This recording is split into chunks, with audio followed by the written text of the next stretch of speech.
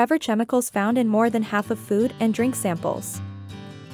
The government should ban 25 pesticides which contain so-called forever chemicals, campaigners have said, as the potentially harmful toxins were found in more than half of the tested food and drinks available to Britons. PFA chemicals, toxins which take centuries to break down in the environment, were found in more than 3,300 samples tested by the UK government in 2022. As PFAs can accumulate in living organisms and have been linked to serious health conditions, campaign group PAN UK has called for the 25 PFA pesticides being used in the UK to be banned, including 6 classified as highly hazardous. Out of all the items tested, strawberries were found to be the worst affected as 95% of the 120 tested samples contained PFAs. The foods and drinks were tested for residues of around 401 pesticides, according to a report from the Environment Department's Advisory Committee on Pesticide Residues, PRiF. Peaches, cucumbers, apricots, and beans all saw at least 15% of samples containing PFAs, the analysis showed.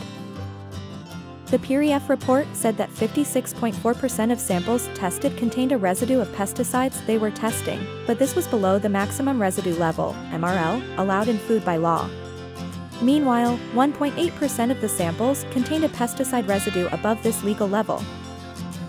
The report said the UK's Health and Safety Executive, HSE, conducts a risk assessment of all pesticide residues found in the testing program and takes further action if risks to health are identified. It is useful to note, even when a food contains a residue above the MRL, HSE rarely finds any likely risk to the health of the people who have eaten the food, it said.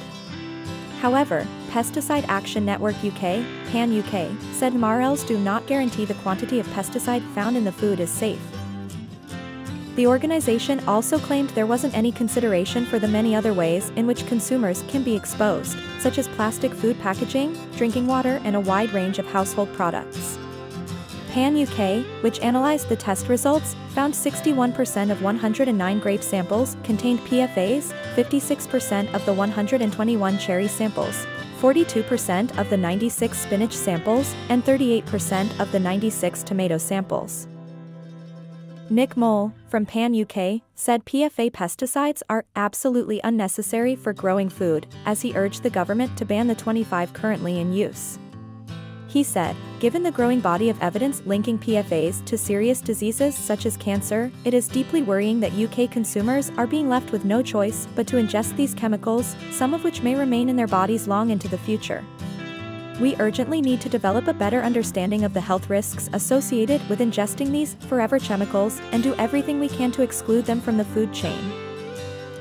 The organization said ministers should also increase support for farmers to help them end their reliance on chemicals and adopt safer, more sustainable alternatives. Dr. Shubhi Sharma, from Chem Trust, which campaigns to protect humans and animals from harmful chemicals, called for a total ban on PFAs, as she said they have now contaminated every single corner of the planet. A Department for Environment, Food and Rural Affairs, DEFRA, spokesperson said in a response, "We set strict limits on the pesticide residue levels in both food for consumers and feed for animals. These limits are set to protect public health and are set below the level considered to be safe for people to eat, as well as applying to both food produced in the UK and those imported from other countries."